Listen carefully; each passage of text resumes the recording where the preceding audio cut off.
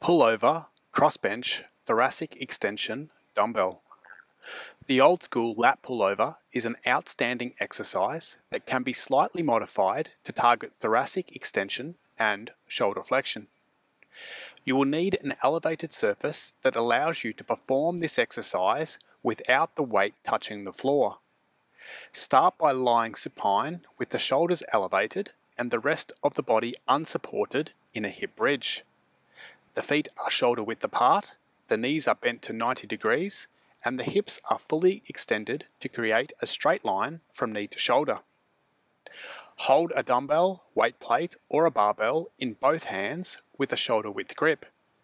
Next, bend the elbows and lift the shoulders into flexion as you lower the weight down behind the head as far as mobility will allow.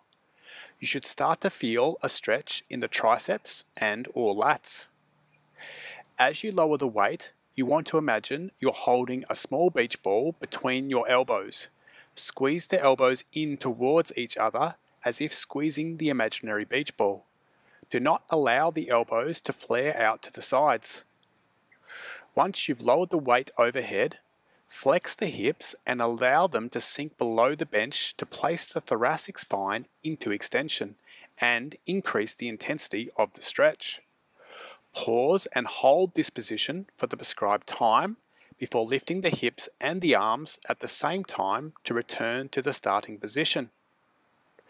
When lowering the weight must be lowered into the bottom position before sinking the hips, creating a much deeper stretch.